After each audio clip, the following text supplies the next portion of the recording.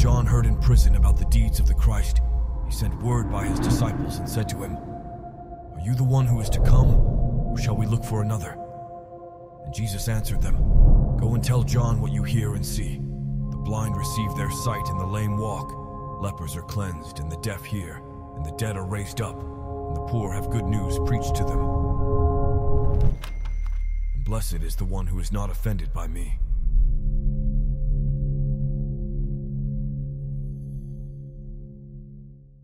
Good morning, everybody.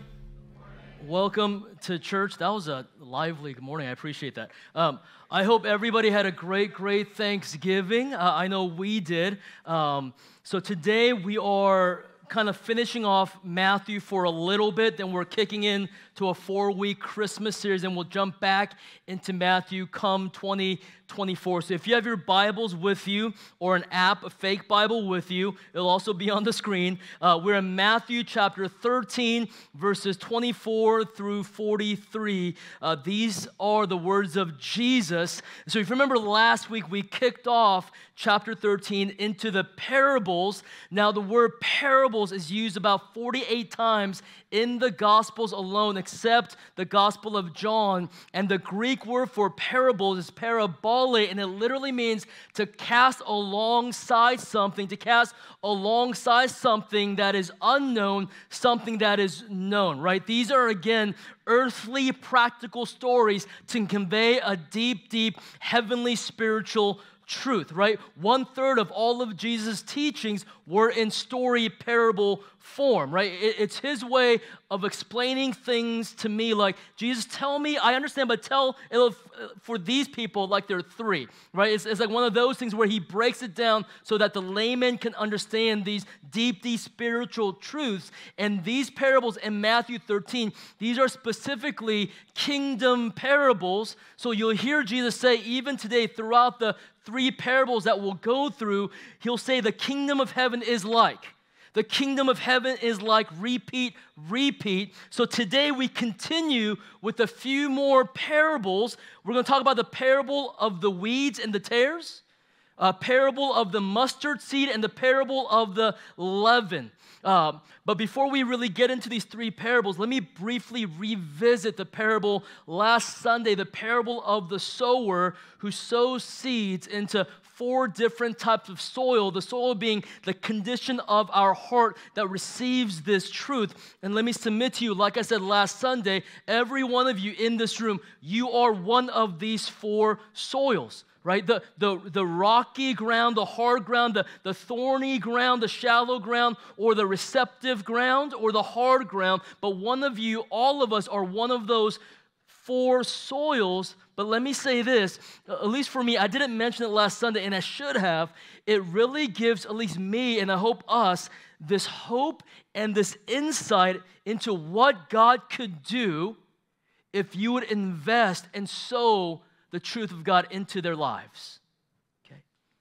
That you would see your workplace, your friend circle, your classroom, your sphere of influence as a field, right?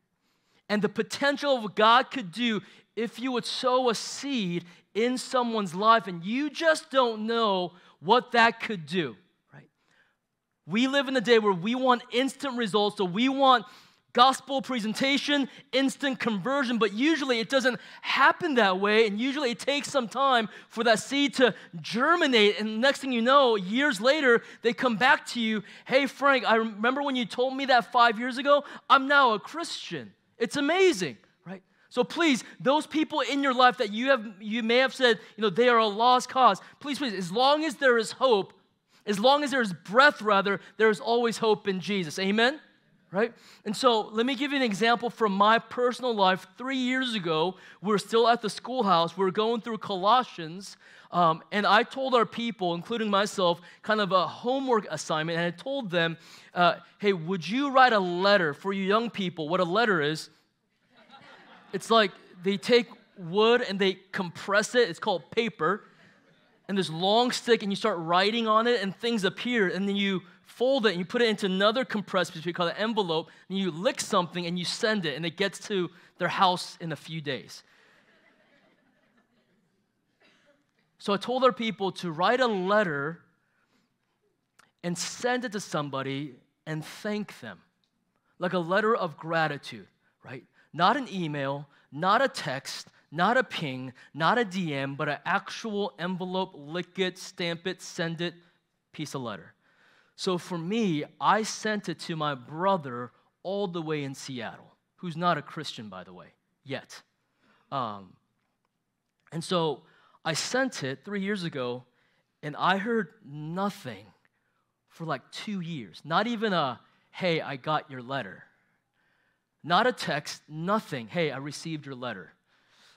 So I forgot about it. 2 years later, like last year, I'm talking to my brother because he was getting married. And out of the blue, he says, hey, Frank, remember that letter you sent? And I literally said, what letter?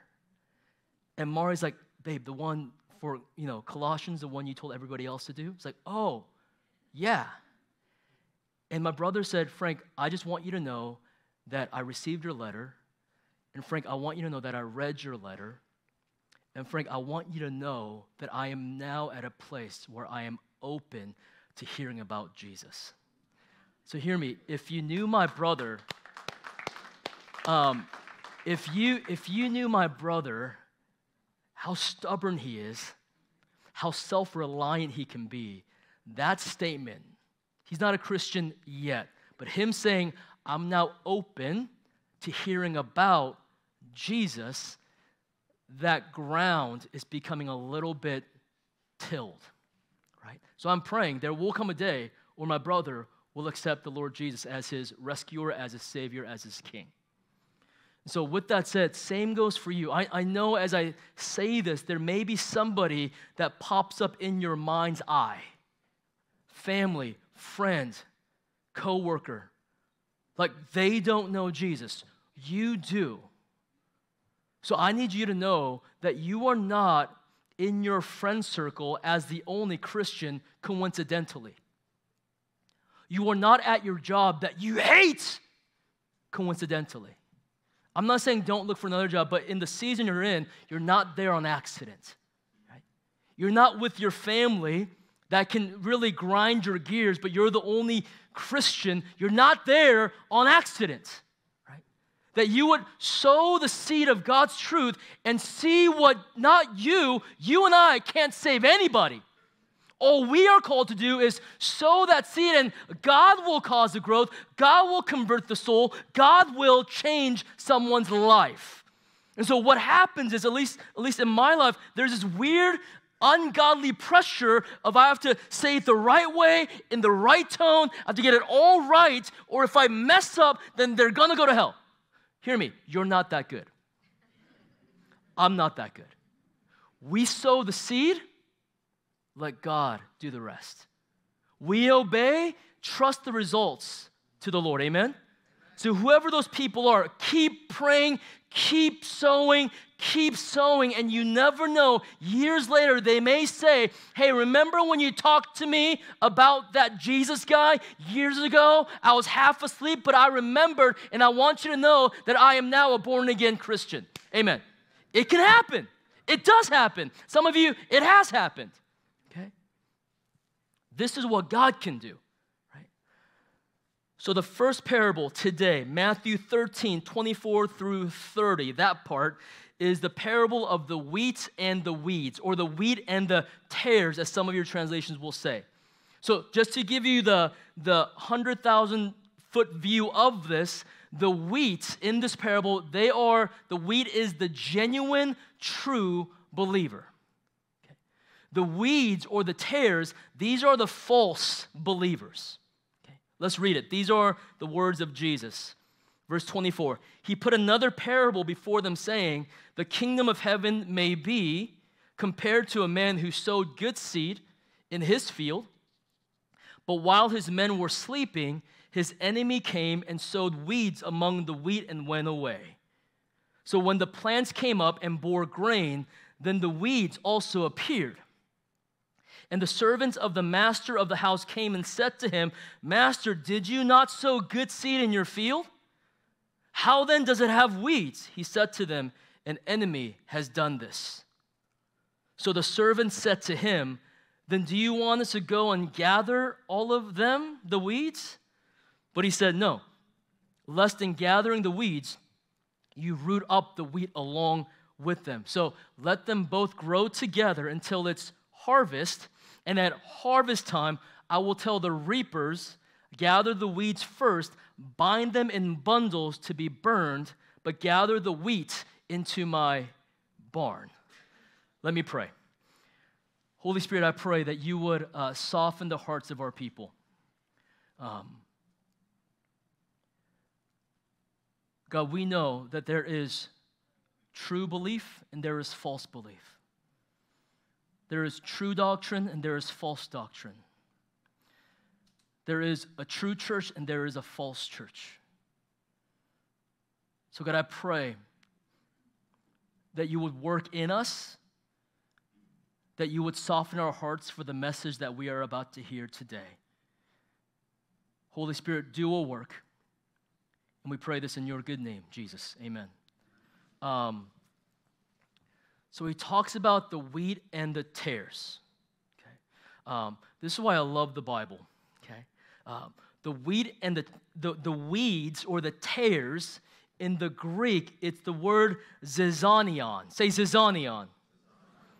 And it is actually a grain called the bearded darnel. You could Google image the bearded darnel. And here's the amazing part. The bearded darnel, guess what? Looks identical to wheat when they first start growing. So servants back then would go out and they could not tell the difference of which one is wheat and which one is the bearded darnel. Right? And back then, if you hated somebody, what you would do is you would sneak into their field and you would sow seeds of the bearded darnel in their garden. And the Romans actually had a law against this back in that time. Right? So at first, you cannot tell the difference, but once it forms its head, then you can tell that's wheat, that's a tare, that is true, that is false, that is genuine, that is fake. But until then, that's why they said, hey, don't pull them out, because as you pull out the tares, you may mistakenly pull out the wheat as well, because they look identical until the head sprouts and it's harvest time. Does that make sense? Right? He said in verse 30 again, no, lest in gathering the weeds, you root up the wheat along with them. Right? Don't pull them up because they look alike, so you're going to pull up some wheat thinking it's a tare accidentally. Wait till it's harvest time, and the reapers will come in, and they will shuffle that deck. Here is the big idea, friends. I need you to know this. Satan cannot create anything. He can only imitate.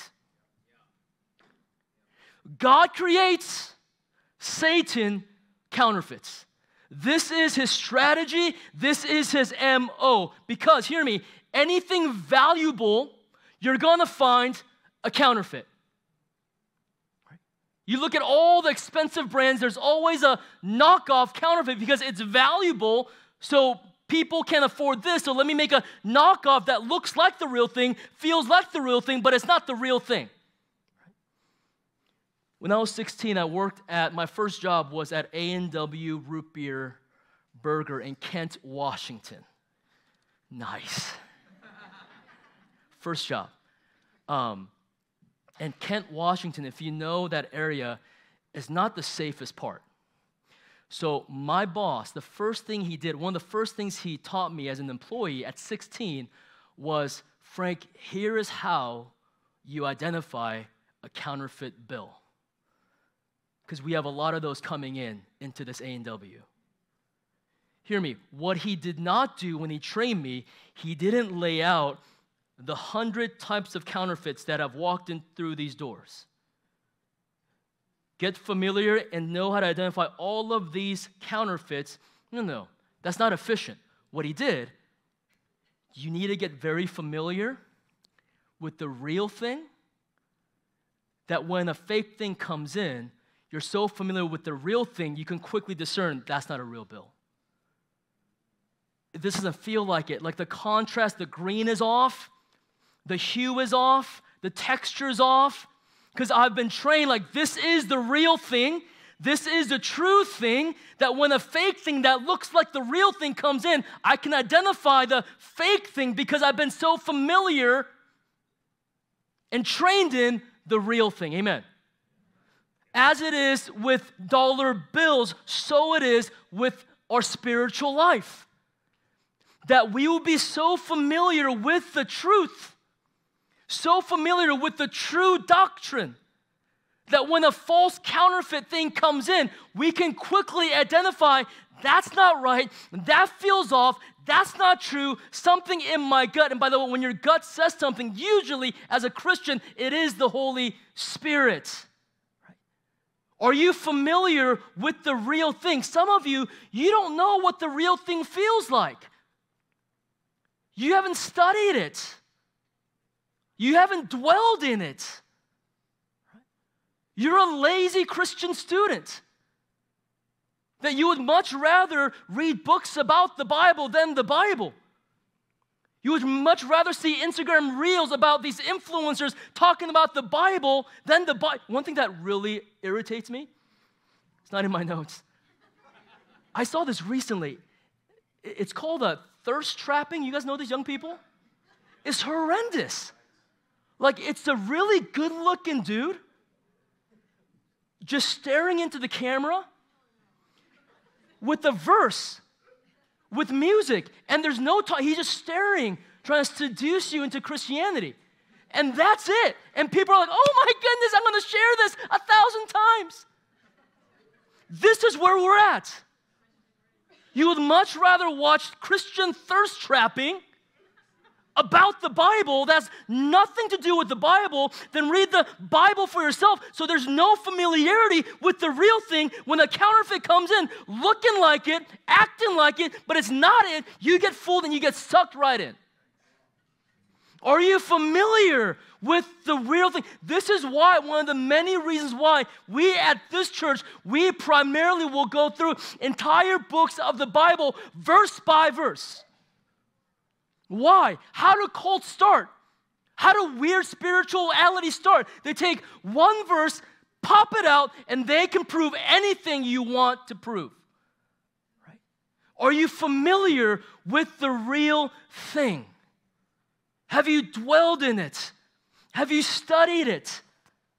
Do you linger? Have you tasted and seen? Man, God and His Word, it is so good, it is so real, it is so accurate because it's not a history book, it is a living book. Right? That's my prayer, that we as Christians would be so familiar that we can identify, again, not in a critical, mean-spirited way, but in a very discerning way, that's off. That's not true.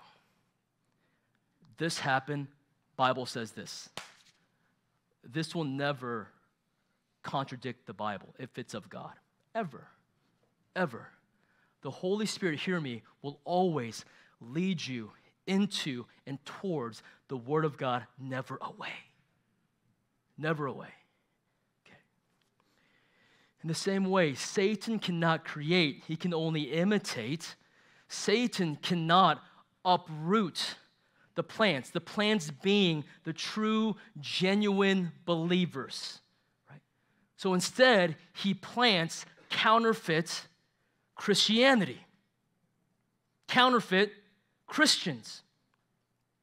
In this parable today, the seed is the truly converted souls of the believer. And unlike the parable of the sower last week, where the field was the human heart, the field in this parable, it is the world. It is the world. So Jesus, he is sowing true believers all around this field, the world, in various places so that we may bear a lot of fruit, so that kingdom advancement can happen. But wherever Christ sows a true believer, Satan sows a counterfeit believer or a counterfeit church or a counterfeit religion. So Tove Church, hear me, right? With a discerning heart, we have to be aware of counterfeit Christianity. It's out there. Okay? Just because they say Jesus doesn't mean they're Christians. Okay? There are counterfeit Christians 2 Corinthians 11. There is a counterfeit gospel, Galatians 1, a distorted gospel. There is a counterfeit righteousness where you're trying to get righteousness of your own, Romans 10. There are counterfeit churches, Revelation 2. Usually they have rainbow flags flying in their front lawn. And at the end of this age, he will produce, based on 2 Thessalonians, a counterfeit Christ. Friends, we got to be aware of counterfeit Christianity. In the discerning, I know the real thing, this just feels off in that way. So we got to wake up, church. I know that's been a thread in the past 4 sermons. We need to be awake. Don't be critical. Be discerning, because when God's people go to sleep, Satan starts to work. Right? I said last week, he is never too busy to rock the cradle of a sleeping saint. Right? Our main role as Christians, as true, genuine Christians, hear me, it's not to uproot and pull up the false. It is rather to continue to plant the true. Amen? Okay. Hear me, I'm not saying, yes, we must oppose Satan. We must oppose and expose his lies, but we must sow the word of God and bear fruit where he has planted us now. Right? So our primary role is not detective. Our primary role is evangelist. What do I mean? Tell people about Jesus. Tell your friends about Jesus. This amazing Jesus that saved you from death to life. Tell your coworkers and your family and your friends and your sphere of influence about this amazing Jesus. Right? What do we do when we eat at an amazing restaurant? You tell at least I do, I tell my friends. It's like, bro, you got to try this place. They have the best steaks in Pittsburgh. And what gives me a lot of joy is they come back. It's like, Frank, you're right. That is the best steak in Pittsburgh. Right? We get so excited about restaurants, about movies, about whatever, right? And yet we have the greatest thing in the history of the world that we profess. Jesus saved me from darkness to light. I was in a ditch, and now I belong to him. This is amazing, and yet when it comes to sharing this awesome steak and this awesome restaurant, we're more squeamish. Right? That we are called to be evangelists and tell people about the Lord. Amen? Can we do amen to that? It's amazing, right? And the question is, based on verse 30, is what's going to happen to the weeds and the tares. Okay. 30 says, let both grow together until it's harvest. And when it's harvest, the reapers will gather the weeds, bind them in bundles to be burned, but gather the wheat into my barn. It's interesting. He says, bind them into bundles, the tares. What is interesting is I believe this bundling is already happening today. What do I mean by this? We have various religious groups under the umbrella of what we'll call Christendom, various religious groups merging together in the name of unity, striving for unity, saying, you know, we're all kind of in the same boat. We all believe in God, and we're all headed in the same direction. And it's just your path is different than your path, than my path. So we're all just kind of united together, knowing that we have these unique paths leading to the same ultimate destination. The bundling is already happening. Right? Hear me, spiritual unity amongst true Christians is an amazing thing. It's something that needs to be pursued. But religious uniformity amongst mere spiritual people That's a whole different thing. And we got to be discerning. Okay. And I've talked about this before. There's a difference between state borders and national borders. State borders is, man, we have these borders and we have our state distinctions, but we're all still a part of the same country, USA. Right? So there are state border issues that we can have debate on, but these to me are not die on a hill, break fellowship issues. Do you believe in infant baptism? Do you believe in adult baptism? I have my opinions, but I'm not going to stake my flag on that hill. Right? Do you have women in leadership or no women? I'm not going to stake my flag on that hill. Right? Do you believe that when you drink the blood, it literally turns into, or the juice, it turns into the Christ blood as it enters your body literally? I have my opinions, but I'm not going to stake my flag on. These are all state border issues that we may disagree, but we're all still wearing the same jersey for the same team. Then you have national borders. Jesus is God. He did die on the cross in your place for your sins. Penal substitutionary atonement, meaning he took your place. He took the punishment that you should have felt. He rose again from the grave. The Bible is the Word of God. Right? It's perfect. Right? These are things that we will go to war over. These are national borders. This is Canada. Double meaning, I guess. But this is a whole different country. We can be cordial, we can be nice, but we cannot have this deep fellowship because you are wearing the different team's jersey. So we are all for religious unity amongst true Bible-believing, not false, but true churches going after the same mission, Great Commission, telling everybody about this Jesus, this gospel, which we are not ashamed of, and because it is a power of God, we're all for that. But what we are not for is just this vague religious uniformity under the name of we're all spiritual beings. We got to be careful. We got to be discerning. Verse 31, he goes into the second parable. He put another parable before them saying, the kingdom of heaven is like, there it is again, a grain of mustard seed that a man took and sowed in his field. It is the smallest of all seeds, but when it has grown, it is larger than all the garden plants and becomes a tree, so that the birds of the air come and make nest in its branches. Right? Side note, are there smaller seeds in the world than a mustard seed? There is. Right? But back then, in this place, in this time, the mustard seed was the small seed. Okay? So this parable right here about the mustard seed may be one of the most misinterpreted parables.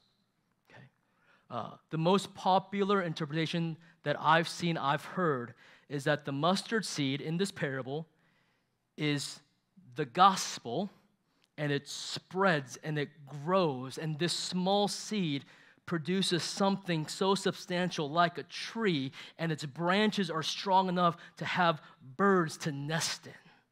Right? It's just this evangelistic, it's spreading the gospel. Hear me, since Jesus, unlike last week with the sower, he explained that one, he told the parable, and then he said, okay, here's what this means. Unlike the other parables, Jesus, hear me, doesn't explain this one. He doesn't say, here's what the mustard seed is, here's what the bird is, here's what these branches are. He doesn't explain this. So what we need to do is be not lazy Christian students and look in the other parables to find the meaning of this parable. Right? So if you remember a little quiz, last week, there was a bird in the sower based on Jesus' teaching, explanation of that parable. What did the bird represent? Satan. Right? The bird was the one that came and snatched the seeds. Okay. The tree. As you read scripture, as you read passages like Daniel 4, Ezekiel 17, it will show that the tree is a symbol of world power. Okay? So hear me, with those explanations, as we read into other parables, as we look at the whole counsel of God, since Jesus doesn't explicitly explain this one, this parable suggests this abnormal, false, fake growth in the kingdom that makes it possible for Satan to still work in it. Okay. I'll move on, and we'll come back to this. Verse 33, he told them another parable. The kingdom of heaven is like leaven that a woman took and hid in 3 measures of flour till it was all leavened. Right? If you were a Jewish person hearing this from Jesus, they would have knew exactly what he was talking about, because every Jewish kitchen in that time would have had this little bit of set-aside fermented dough to put aside and then use it a little bit in their new batch of dough.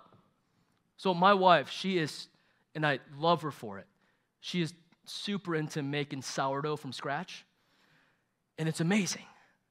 But she has this thing called, babe, are you in the room? Starter, yes, starter. And she treats it like a pet. It's like, it's died, I gotta feed it. It's alive, it's dead, I gotta feed it. It's a thing. So every new batch of sourdough, she puts a little bit of that fermented dough into that new batch to give it that fermented sourdough-like amazing taste, right? But this is a dough, this is a yeast that permeates through the new batch of dough. Like the mustard seed parable, this also has been misinterpreted. And the most popular interpretation of this parable is that the leaven is like the gospel permeating into the world, right? But hear me, like the mustard seed, I'm submitting parable symbolizes false outward expansion. This parable of leaven symbolizes false inward development. Okay. Again, Jesus does not explain this parable either. He doesn't say this is what the leaven means. So we have to, again, look at Scripture as a whole. The best thing to interpret Scripture with is Scripture itself. Okay? Throughout Scripture, if you've read it, you know that leaven is usually a symbol of evil. Right? Leaven had to be removed from the Jewish house during Passover. Leaven was excluded from the sacrifices made in the Old Testament.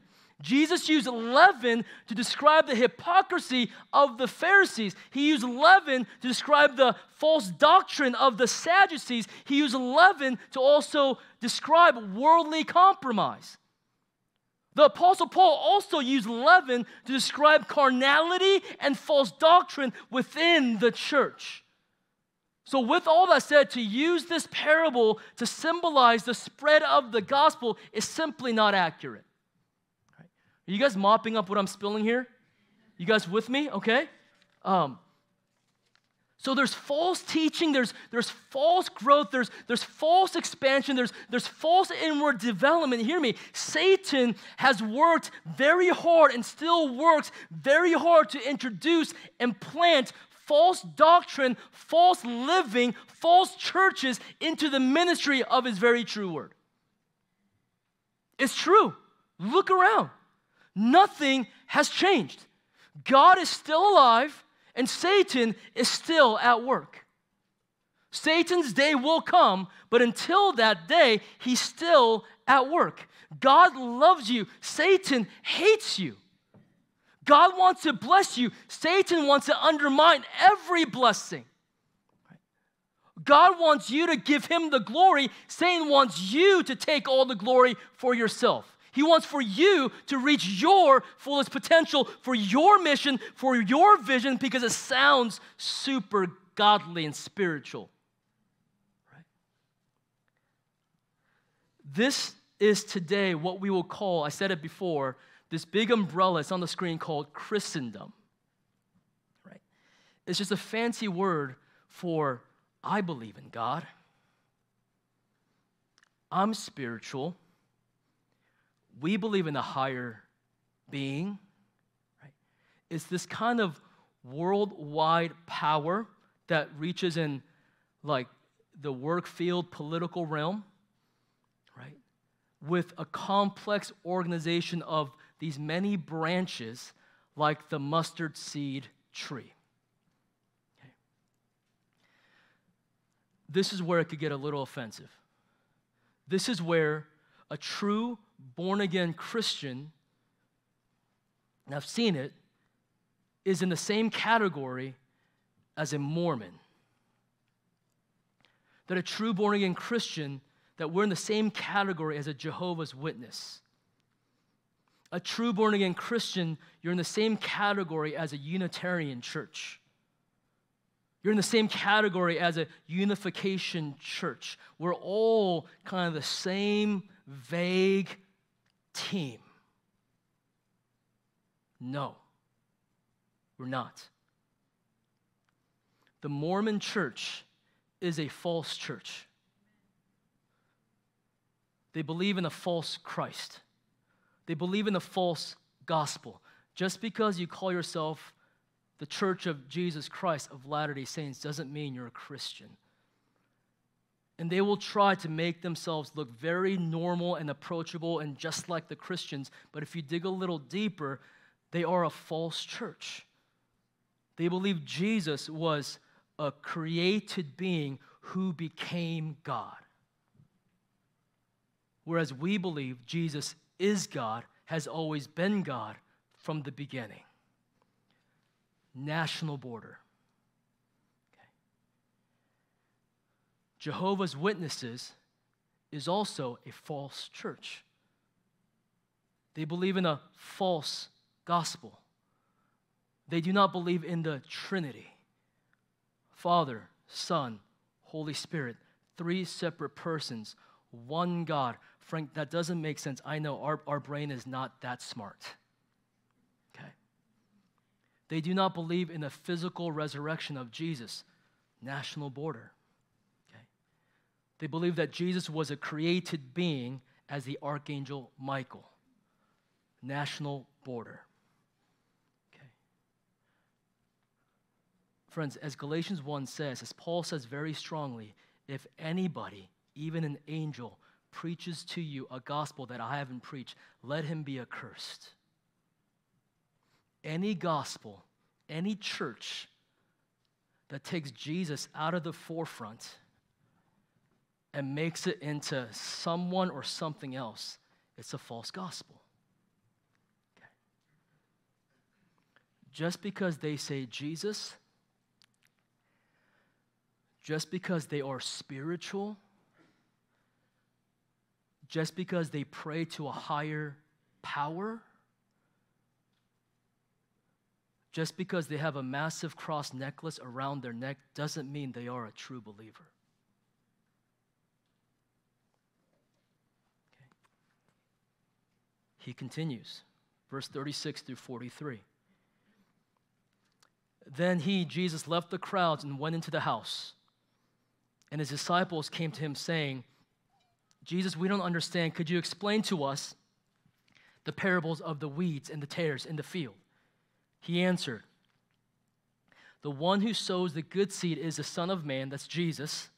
The field is the world, and the good seed is the sons of the kingdom. These are true, genuine believers, sons and daughters of God. The weeds are the sons of the evil one. Friends, if you are not a believer, your father is the devil. The Bible is clear. And the enemy who sowed them is the devil. The harvest is the end of the age, and the reapers are the angels. Just as the weeds are gathered and burned with fire, so will it be at the end of the age. The Son of Man will send his angels, and they will gather out of his kingdom all causes of sin and all lawbreakers.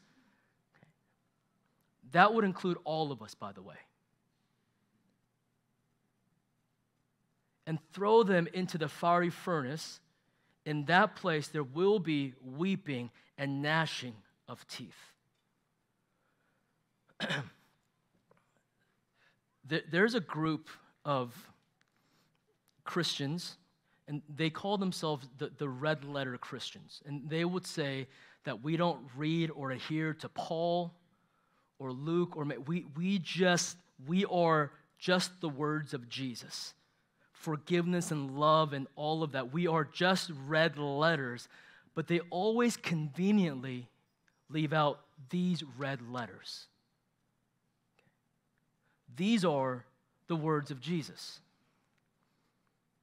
And Jesus, in red letters, say, he will send his angels, and the reapers will gather the causes of sin and the lawbreakers and throw them into the fiery furnace where there will be gnashing of teeth. Let me be very clear. He's talking about a literal hell. Right? And it's always just intriguing to me. The 9 a.m. service was the biggest one we've ever had. It's always these sermons that we have our biggest services.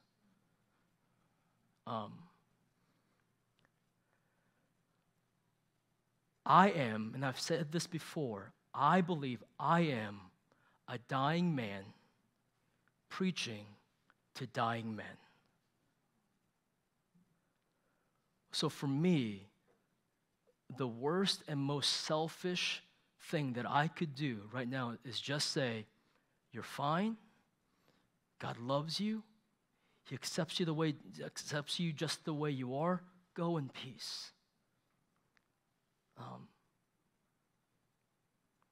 Hell is not figurative, as some believe. Hell is not just a state of being, as some believe. Hell is a literal place, and forever is a very, very long time. And please, I hope you hear my heart. I say this with urgency. I say this because I really do love you, but more than you, I'm more concerned about your soul than your feelings.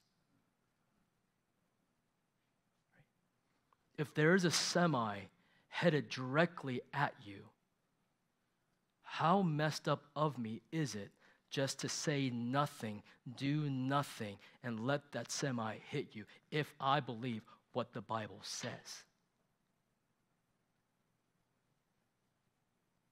And if you are in the room, and if you're not a believer, or you're a false believer, you're religious, you're pious, you're spiritual,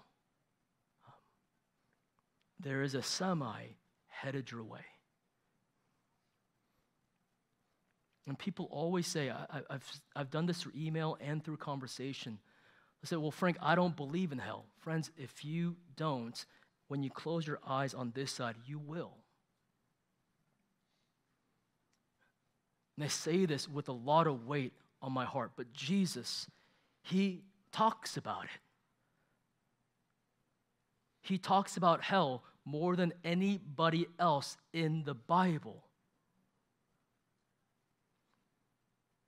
So my fear and my concern, which is why I try to preach with urgency every Sunday, is I am concerned for your soul. Because we're in Pittsburgh, Pennsylvania, where religion is a thing. And you have people banking on the confirmation they had when they were 5 for their salvation. Or I was baptized when I was 7, so I'm good.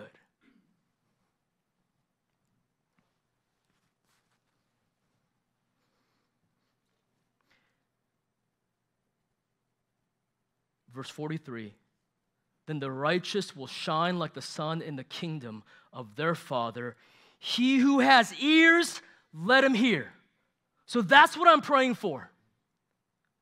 That you would have ears and you are hearing. And if the soil of your heart is hard, that the Holy Spirit will start tilling it and softening it, knowing that your good morality is not going to save you, friends. You tithing 55% is not going to save you. You being spiritual and doing crystals is not going to save you. Only the saving work of the person of Jesus dying on the cross in your place for your sins, only He can save you. That's my plea to you this morning. Do you have a saving, life-giving relationship with Jesus where you realize, I am a sinner, I need a Savior, you are that Savior, thank you.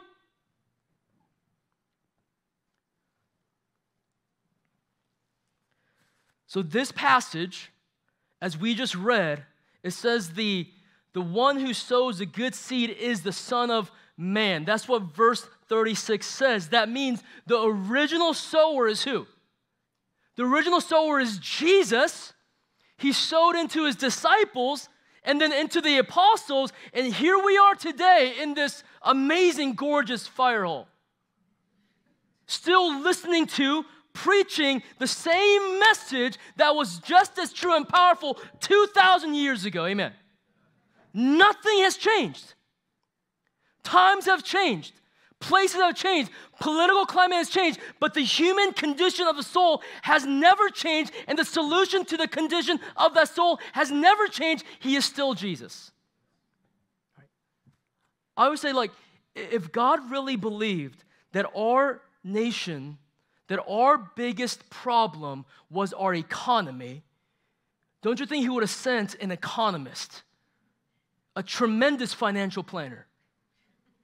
Or if our ills as a nation or as a world was really just all political, we got to take back America now, it's all getting the right person in office, though that's important, vote please, that's what I'm saying. Don't you think that he would have sent a tremendous political leader? No, but God knew, and it's true today, our issue has been, is, and will always be sin. That's why he sent a Savior. That's why we get into Christmas next week. Right?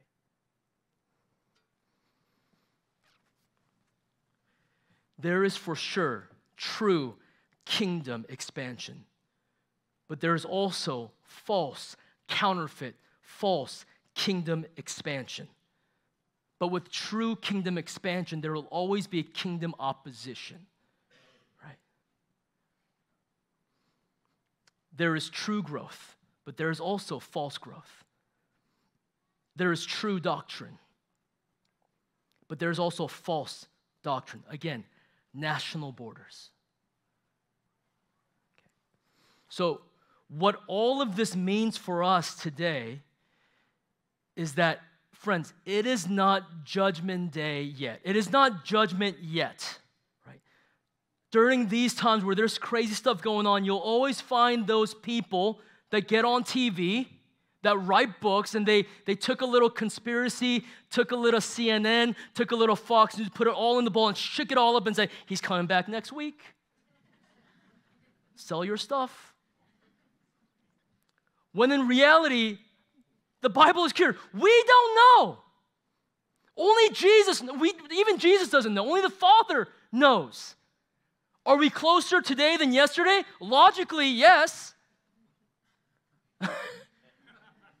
But it's not judgment yet. Right now, it's not the day of judgment. For us, it is a day of evangelizing to start sowing some seeds. Let me say this in layman terms. Tell people about Jesus. One person is excited. Like, share the gospel with the people around you. Because he is the best steak, the best restaurant you will ever eat at. That if you've tasted and you've seen, he is very good. Tell people. Stop being selfish with your junk. Please use that junk that Jesus healed you from, redeemed you from, to help you save other people. That's how he works. Some of you, I just feel like you have so much shame in something that's been done to you or something you've done, and you are saved, you've repented, you've been redeemed, you've been healed, and yet the devil is still whispering those lies that you are believing. Don't tell them, don't share that. They will see you differently, and you are now not telling anybody that story that could be used to convert someone's soul. Some of you have gone through some stuff, and nobody knows about it. Nobody knows about it. Okay. Share the gospel. Because I believe, like Paul said, we are not ashamed of the gospel. Why? Because it is the power of God. The gospel saves. That's everybody's biggest issue. It's a soul issue. So what is this message that I'm talking about? This message that false churches will not preach, that false teachers will not preach emphatically, unapologetically, openly, that false Christians will not preach or believe in. What is this mission? What is this message that these false religions are so against? Here is the message, that Jesus is God. Amen. Jesus is eternal. John says that in the beginning was the Word of God, and the Word was with God, and the Word was God. He was in the beginning with God, and the Word became flesh. That eternal God, Jesus, took on human flesh, was born through the Virgin Mary to go on a rescue mission to save sinners like you and me, not to make good people better, but to make dead people alive. He grew in wisdom, he grew in stature, he was tempted in every way that we are, but Jesus never sinned. Jesus lived that perfect, sinless life that you and I could not live. He then died a horrendous death that we should have died on the cross in our place for our sins. He was buried in a rich man's tomb, guarded by a Roman soldier, sealed with the Roman seal. 3 days later, they went to the tomb, and it was empty. Because unlike every other false god, every other false religion, every other false spirituality, Jesus accomplished something no one has ever accomplished. He defeated death, sin, Satan, and hell. And Satan's day is coming. He rose from the grave to give us the gift of salvation. Not only that, he ascended to be with his Father and gave us the power and the presence of our counselor, of our advocate. He gave us the Holy Spirit. And there will come a day, the day of the harvest, like Matthew says, where the angels, the reapers, will separate the wheat from the tares, and there will come a day where Jesus comes on the white horse in absolute glory, and he will judge the living and the dead, and we will give an account not to a mirror, but to the King of Kings and the Lord of Lords, and on that day it will be revealed those who are true and those who are false, and those who are true will shine like the sun in the kingdom of the Father. This is the message. This is the message of the gospel that we will never shy away from. But those who are false will be thrown in the fiery furnace. Friends, I don't edit this mail. I only am called to deliver this mail. These are Jesus' words, not mine. So take it up with Jesus. So if I may, plead with you for a minute. As a dying man talking to dying men. If you are not a believer, or you are a false believer, you're spiritual, you believe in the good man upstairs, you're a moral person, you're a good person, without the saving and the rescuing, redemptive work of the person of Jesus Christ, you are living in the path of God's wrath. Because again, what is a standard to get into heaven? Perfection. Last time I checked, and we have a saying for this, no one is perfect. Nobody is perfect.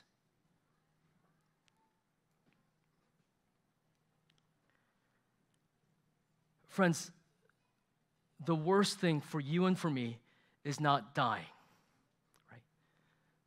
Non-believers are terrified of death.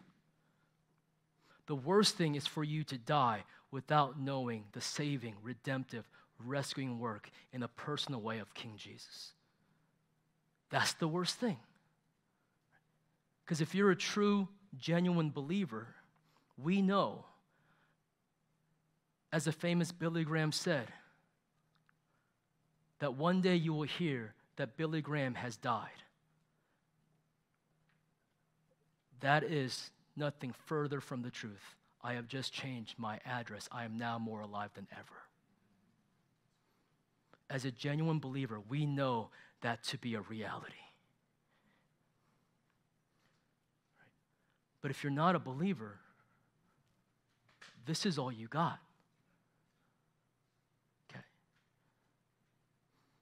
So I think of the words that Elijah had for the prophets of Baal, saying, hey, if Baal is your God, go with him. But if Jehovah is your God, Yahweh, follow him. But stop trying to do this whole thing. If you are a genuine believer, hear these comforting words. This life that we have on earth will be as close to hell as it will ever get for you. Amen? That's amazing. That's so comforting. That whatever things you're going through, whatever relational strain, suffering, pain, physical, spiritual, emotional, we pray for healing, but at the same time we know that for the Christian, not just as a life coach saying, the best really is yet to come. Because we know after this life, that's when we'll be more alive than ever. But hear me, if you are not a believer, you're a false believer, you're religious, you're moral, you're pious, you're spiritual, this life on earth is going to be as close to heaven as it will ever get for you. So live it up now. If Baal is your God, kick up your heels, the world is your oyster, paint the town red, go for it. But if Jesus is God, again, hear me, I'm not talking about perfection. None of us are perfect. We've just put our hope in the perfect one. But if Jesus is your God, your Lord, your King, then follow him. Make a decision. Right?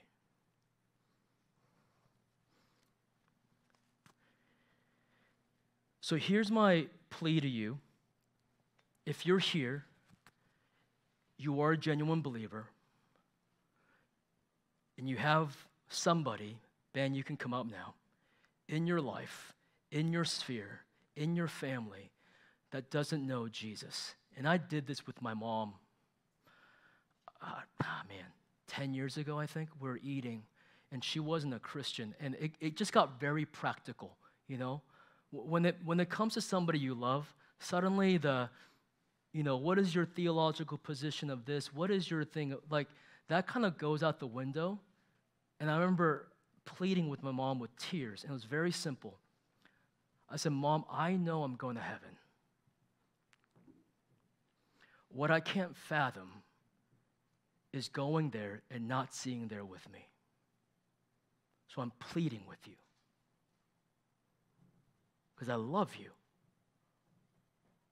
Would you get to know Jesus? He loves you. He died for you. And today my mom is a Christian. Okay? Hear me. I want that for you. And even right now, as I'm speaking, I know for most of you, there is a face that pops up in your mind's eye. Right? So whether it's like a letter that I wrote to my brother, whether it's a coffee meeting, I want to give you a homework assignment led by the Holy Spirit, I hope. Or a phone call, or a car ride, or a flight. I'm praying that in the ensuing weeks and months, that would happen. The sowing of that seed, telling them about Jesus would happen, and you would trust the results to the Lord, right? And to hear stories from you guys, months and maybe years later, saying, Frank, you won't believe what happened. Remember November 26, 2023, when you asked us to write, I did that. And it's years later, but he is now a born-again believer. He's done crazier things, right? He was here for the 9 a.m., but some of you guys know Brother Josh McIntyre. If you don't know him, he's a cool guy. Married kids. And him and his wife got baptized last Sunday. And what was so cool about Josh with the other 10 that got baptized is around his tank 3 men that's never been to Tove, they ran up and they surrounded the tank and they were just bawling. It was powerful because I know the story behind those tears, right? Josh has a powerful story. Ask him about it sometime if you see him. One of the guys was an old man who, when Josh wanted nothing to do with Jesus or church or anything, sowed that proverbial seed. And hear me, Josh wasn't like, okay, I'm saved now. It didn't happen that way. But years later, he came to know the Lord, and Josh credits this man, God using this man to sow truth into his life.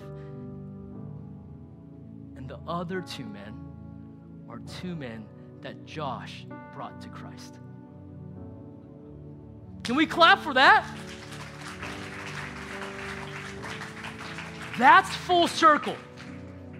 This is the potential of us having this urgency. Again, this sharing the gospel, it is not something that you have to do. If you don't do it, you're a junior varsity Christian. No. This is, again, like I always say, we get to do this. Like, if we are truly excited that I was going to hell, you saved me, you died for me, you got to know this guy. His name is Jesus. We get to do it. Full circle. So I'm praying for lots of sowing of seeds to happen in the ensuing days, weeks, or months, and to see the fruit that comes from that, not because of what you did, but because of what God did through your obedience, that more people will be in the kingdom of heaven because of your obedience to what He has called you to do. Right? To share the gospel, to tell people about Jesus. Okay? And hear me, it's kind of funny, but it's kind of annoying too. And I've had this happen. You'll always have that person, when I preach, tell people about Jesus, they'll say, but Frank, you don't know which person is elect or not. You don't know which person is predestined. And I would say, well, clearly you're very, very theological and very, very annoying. Both. Because why?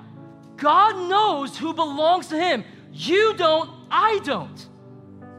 So it's not my job to go around the room and say, duck, duck, damn, duck, duck, damn. That's not my job. My job is to proclaim this amazing gospel. Don't focus on the hell part. Focus on Jesus who saves you from that hell part. There's a solution. Every other religion will say, you got to die to get to God. God said, I will die for you to get to you.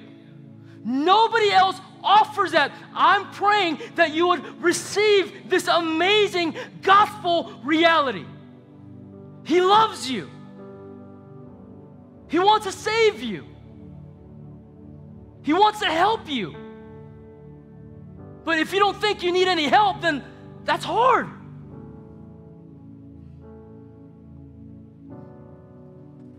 I love you, okay? And my desire is for everybody in this room to have a deep, affectionate, relational, He died for me, He redeemed me, I was a mess, but look at me, He saved me. Oh. I need to tell him, her, him, her, her. Okay. We're going to go into a time of communion. As you walked in, you should have received the elements. If you did not, please raise your hand and we have our ushers give them to you immediately. If you've been at Tove for a little bit, or if you haven't been here for a long time, we do communion once a month. Okay? The last Sunday of every month, we do communion. And hear me, I will say the same message once a month. Okay? But here's why. I never want this communion thing as religious people are prone to do, become this religious box that you check. Okay. This is a time where we remember the lengths at which Jesus went through to make enemies into family. Okay. So it came that time where it was time for Jesus to go on this journey, this excruciating journey to the cross.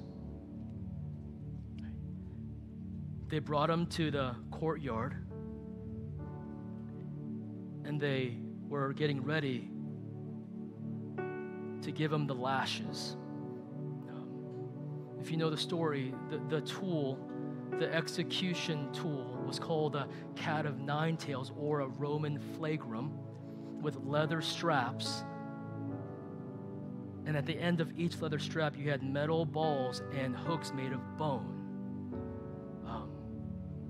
And what people think is they just whipped him. They didn't whip him. History records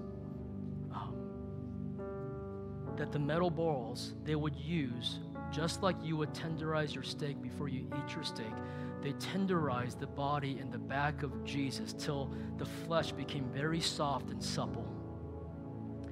And once it became soft enough, they take the bone hooks, they would swing it and get that as deep as they could. And when they found a good grip, they would pull. And medical reports even say that they've seen entire ribs come out of the body when the soldiers pulled. He's not even at the cross yet. He is bleeding to death. His back is like complete strands of ribbon at this point. They press in these thorns deep into his skull, his brow. He's on his way to the cross, and they put on him this 100-pound wooden beam. It wasn't a new beam. It wasn't a sanded beam. It was a very splintered old beam that they used probably last week for the other criminal. And he's holding this as this is rubbing against his very raw back. The Bible records he starts losing energy because he's losing so much blood. He falls forward, chest first, onto the floor. And most medical experts do believe that in that moment, that he had a very real medical chest contusion. They have equated this to you driving 60 miles an hour, head-on collision, no seatbelt, chest into the front of your steering wheel. Okay. No cross yet. He's bleeding out. He's in shock. And finally, they get to the execution site. They lay him on the cross, and they take these 7 to 8 inch iron tapered spikes, and they drive them into the two most sensitive nerve endings of your body, your wrists and your feet, not your palm. It would have ripped right through. So he's there, just go there with me, hanging, can't breathe. And so he has to muster up enough strength and energy to pull himself up to get a breath. And every time he pulls himself up, his ribbon-like back is rubbing against that splintered wood as those iron tapered spikes are rotating around his wrists.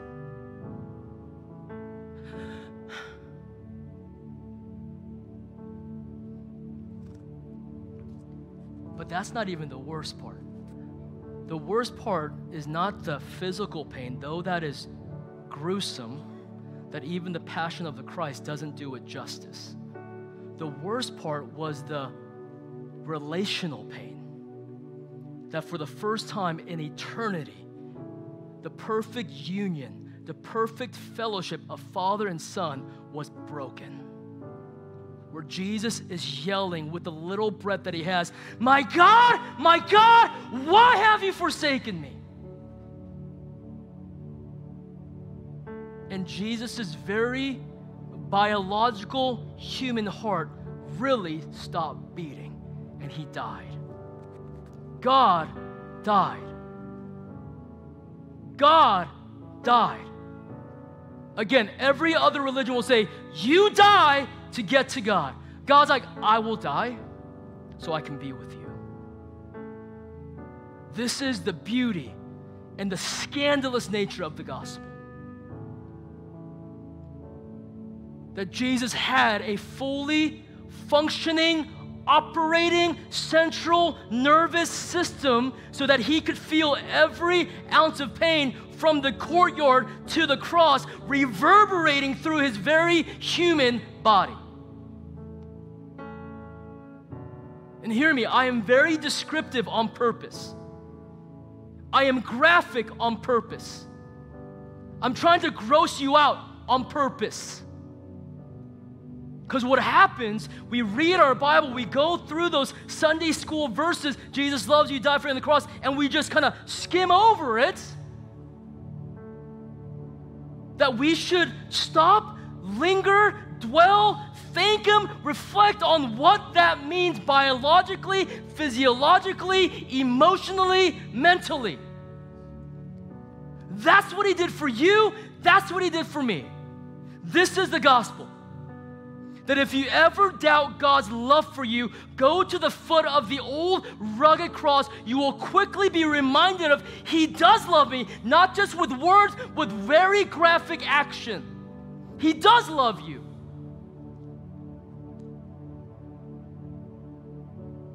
I want you to get to know that Jesus who went through those lengths. Not to make friends into family, to make enemy into family, to make sons of the devil into sons of God. This is amazing grace. How sweet the sound that you saved a wretch like me. Some of you think you're too good to be saved. I'm gonna pray, and after I pray, take some time, okay? Just really take some time to thank the Lord for the cross, the lengths at which God took to be with you. Nobody else offers this. And after you're done, John and the team, John actually wrote this song for Good Friday 2 years ago. It's a powerful song. This could either be you sing along, or sometimes for me, it's just you just listen to the words and let that just soak into your soul. Whatever the Spirit's leading you to do that. Let me pray, and then we'll do communion. Father, thank you. Thank you that you did not leave us to our own devices. Thank you that you weren't just up there giving us a bunch of rules and principles to live by without any power to live it by. Thank you that you came down as we are entering that season where Word became flesh, where God put on flesh to save sinners, to rescue sinners, to resuscitate dead people, to be living people. So God, I pray for the ones in the room. I pray for the ones who are not believers.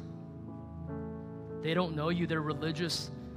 They're spiritual. They believe in a higher power, but they do not have this affectionate, personal, relationship with you, Jesus.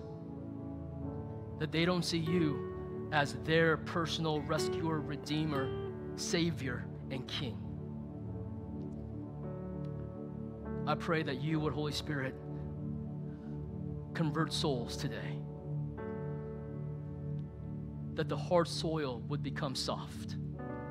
That the distracted, crowded soil would become uncrowded. God, we pray for the ones in the room that, man, none of us are perfect, but we are genuine, born-again believers. And we do love you. But I know all of us, including myself, we all have those people in our lives that they need to know you.